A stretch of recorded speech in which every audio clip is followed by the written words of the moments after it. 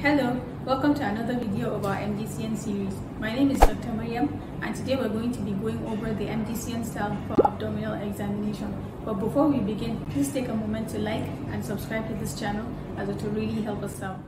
For our abdominal examination, we're going to follow our normal protocol of reaching the patient and doing our wiper.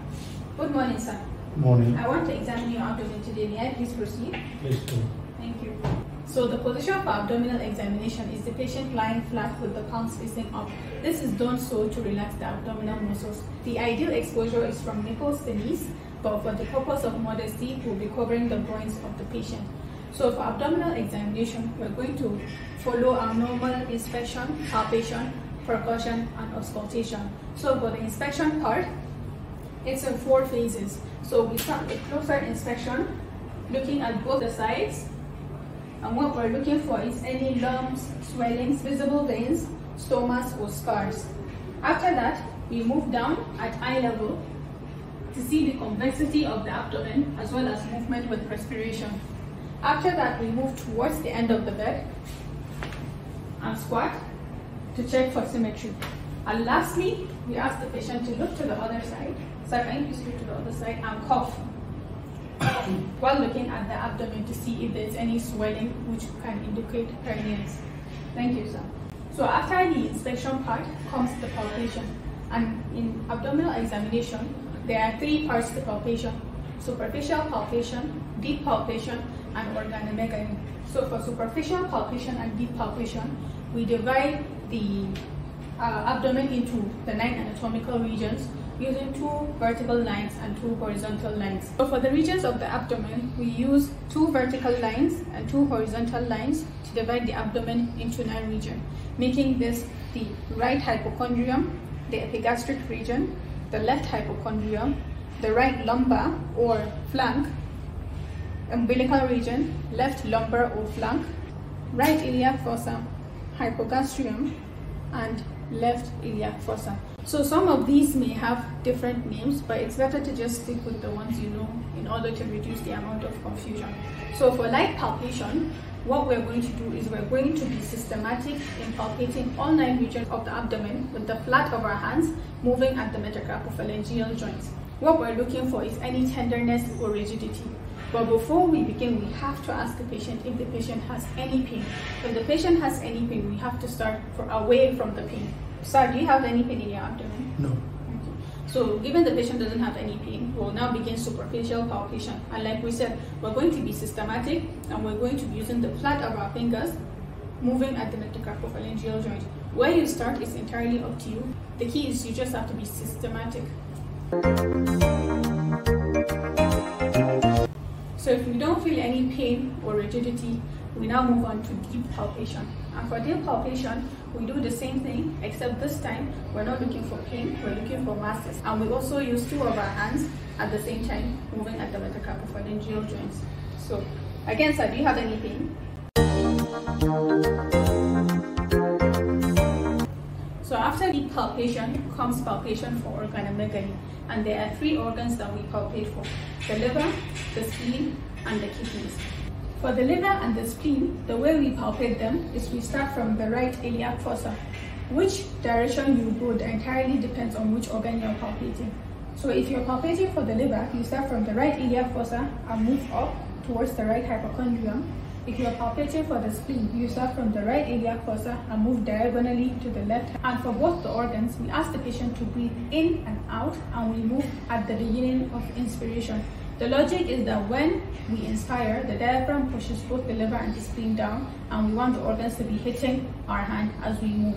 Another important thing to note is that we use the radial part of our hands to feel, and we dig in as we move.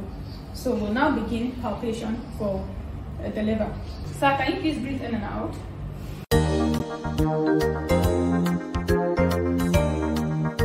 A normal liver in an adult should not extend beyond the subcostal margin. But in a case whereby you feel a liver that extends beyond the subcostal margin, you need to differentiate: is this true organomegaly? That is the liver truly enlarged, or is there something pushing down to bring the liver down beyond its normal anatomical space? this is when we do the liver span. So if you don't feel an enlarged liver, you actually don't do the liver span, you just move on. But let's say we feel an enlarged liver, then we have to do the liver span. So to do the liver span, we start percussing from the right iliac fossa and move up until we feel the dullness. So we start percussing. Remember your technique for percussion, all fingers off except the one you're percussing on. Using the middle finger to percuss, movement at the wrist, and lastly, after percussion, your hand needs to be off.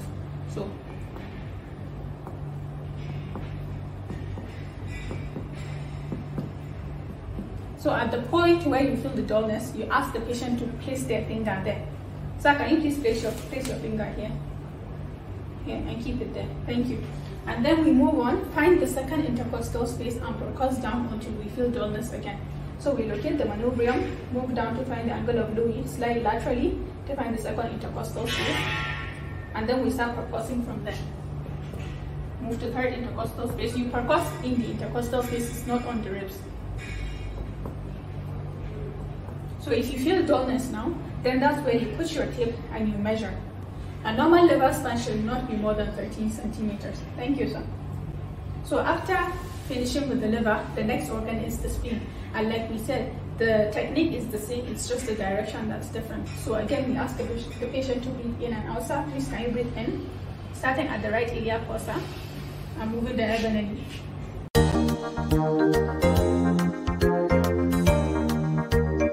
The spleen again should not extend beyond the subcostal margin, but if you do feel an enlarged organ, it's advised to feel for a splenic notch to confirm that it's the spleen that you're feeling. Lastly, in organ palpation, we need to ballot the kidneys. So the technique for ballotting the kidneys is your non-dominant hand, which in most cases is the left hand for most people, goes under the right flank or right lumbar region. And then your right hand goes on top.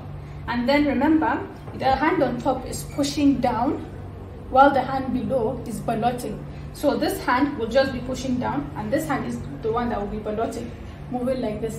The logic is to try to get the kidney to hit this hand, and if the kidney is enlarged, you'll feel the kidney hitting this hand. But we use this hand to ballot it. So the trick is the non-dominant hand underneath, dominant hand on top, pushing, the hand on top pushing, and then the hand below ballotting. To do the other side, the technique is the hand on top stays on top. So you just slide your hand to the other side, move this, the one underneath stays underneath, it goes underneath. Again, you push down with this hand and you ballot with this hand. Ballotting the kidneys concludes our palpation. The next step in abdominal examination is to percuss. So what we percuss for is for shifting dullness. The technique is to place our middle finger and then percuss down laterally.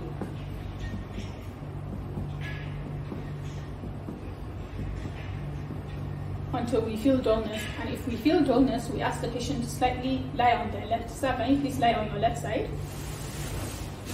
Thank you. And then we wait for a few seconds, like 30 seconds. After waiting, we percuss. If it's dull, we can assume that there is no ascites, but if it's resonant, then we can assume that it was fluid that made it dull, but then when the patient lied on the side, the gravity pushed the fluid there. So the point is, when you percuss and it's dull and you tell the patient to lie on the other side, when you percuss in a normal patient, it should still be dull, meaning you've actually reached the end of the abdominal cavity. But if it's resonant, that's when you suspect for ascites. Thank you. Can you please lie down on your side? And then you can do the fluid thrill. So the fluid thrill is just to simply tell the patient to put their hand on their abdomen to try and stabilize the abdominal fat. So can you please place your hand on your abdomen? And then we use one hand on the other side, and then we use our fingers to flick. The purpose of stabilizing this part is to reduce the transmission of the movement through the fat, so that only fluid will make it flicker if it's present. Thank you, sir. Lastly, we auscultate.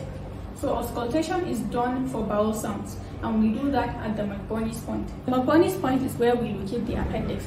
How do we find it? Well, we draw a line from the umbilicus down to the anterior superior iliac spine, and 1/3 away from the anterior superior iliac spine, or 2/3 away from the umbilicus, is where we find the appendix. So I can't stress this enough. The McBurney's point is closest to the anterior superior iliac spine, so it's 2/3 away from the umbilicus, 1/3 away from the anterior superior iliac spine. Don't switch that around because some students get confused with that. So let's show this on this patient. So we're drawing a line from the umbilicus to the anterior superior iliac spine, and 1/3 away is the Macburney's point. So as you can see, the Macburney's point is closer to the ASIS rather than the umbilicus. And we listen for our pulse sounds here. So we auscultate using the diaphragm of our stethoscope. Thank you. To conclude your abdominal examination, you should tell your examiner that you would like to finish it off with a digital rectal examination.